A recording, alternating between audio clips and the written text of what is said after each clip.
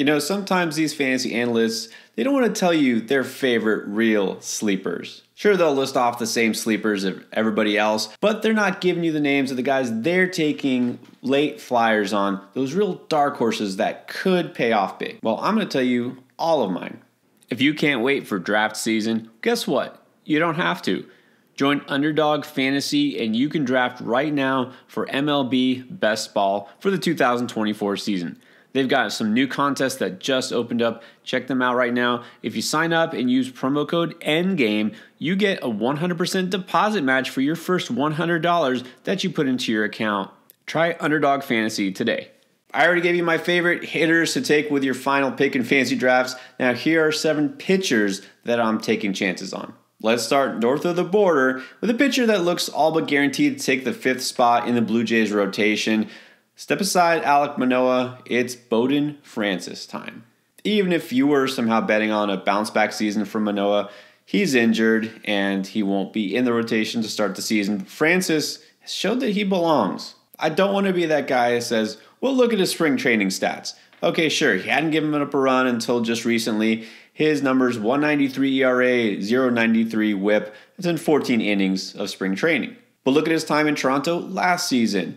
As a reliever in usually the middle innings, a 1.73 ERA and a 0.83 whip, and that was in 20 appearances. Not a huge sample still, but that's what makes him a deep sleeper. Nobody's really on him because once he got to the AAA level, the minors, he kind of struggled, was hit hard, but it looks like he's figured things out, and he's got a pretty nice curveball to pair with his fastball. Look, if he's going to get a job and be out there every 5th day, this is somebody who could put up some stats for you. Now, you want to talk reliever turned starter with upside? Let's look to the White Sox, where that rotation is wide open. They've got a spot reserved for Garrett Crochet. Now, this is really interesting because they've said early on they're planning to convert him into a starter, which sounds odd because if you look at his profile, he really figures to be more like a closer and a late inning guy, which he used to be. But hey, they need starters, that's for sure, especially now after trading Dylan Cease away, and they already did. Look, he's got the stuff, right? He's definitely somebody who's got an overpowering fastball. The question isn't talent here, and it's definitely not opportunity. The question is, will he hold up over a full season? A lot of people have questions about Jordan Hicks in San Francisco. Same thing, a guy who has an overpowering fastball, has been a closer, and now they're trying to make a starter.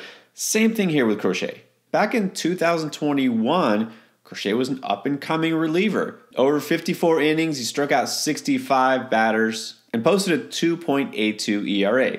And then in 2022, didn't even pitch at all. Then made just 13 brief relief appearances last year. So this guy's barely pitched, really, at the major league level for 2 years due to injury. Is he ready to be a starter? It looks like yes, because so far he's hitting 97 again on his fastball this spring. Hasn't given up a run in his first 9 innings. And that also has come with 12 strikeouts and 0 walks. I wouldn't count on him to be the next Dylan Cease, but at the very least, we know that he's got a shot and he's got the arm talent. Just hope he just stays in one piece. All right, now this one is a semi-trendy sleeper, at least if you're deep into fantasy baseball analysis. Louis Varland of the Minnesota Twins hasn't put up impressive numbers at the major league level. It looks like he'll finally get a chance to prove himself in the rotation because Anthony DeSclafani, who was slated to be the number 5 guy, is, surprise, surprise, on the injured list. Look, Varland's numbers aren't overwhelming, but again, this is where you kind of have to dig a little deeper.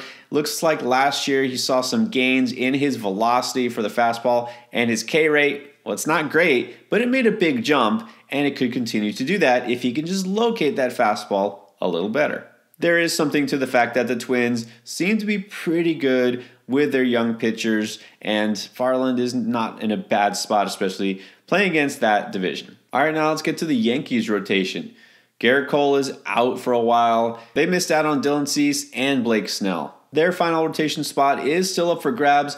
I'm not sure that Will Warren will get it, but I think in time he should. Last season, in 19 starts for the Scranton Wilkes-Barre Rail Riders, he posted a 3.61 ERA and a 1.30 whip. It's okay. I mean, that's nothing too overwhelming, but this is a pitcher who's definitely got the raw stuff to continue to develop, and I think he will. Look, he can pile up Ks. That's not a question. Just needs to, like most young pitchers, cut down on the walks and also make sure he doesn't give up as many home runs. Warren right now battling with Clayton Beeter to see if he can earn a spot. It's hard to see Warren coming out on top early, but again, this is a guy I feel is worth a stash because he could pay off at some point early this season.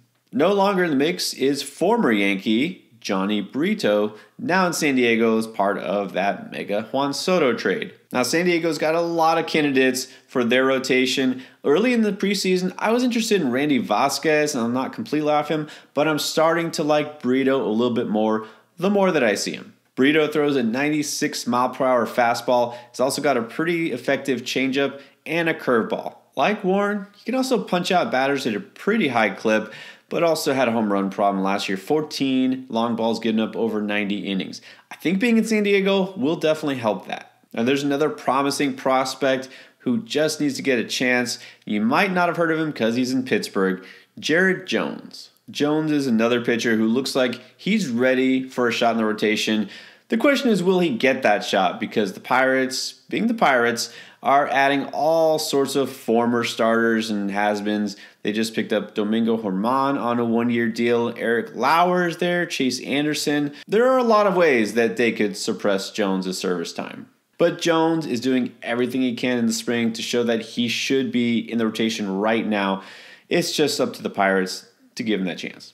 And then my last not-so-secret pick is somebody I drafted a lot of 2 years ago. I'm back on Aaron Ashby because I still have faith. Ashby had last year completely wiped out by injury. He should be ready for, I'm guessing, a mid to late April debut. He seems to be progressing a little faster than anticipated because early in the offseason, it made it sound like he might not be ready till May or June. Either way, I like the fact that this is a very ground ball heavy pitcher.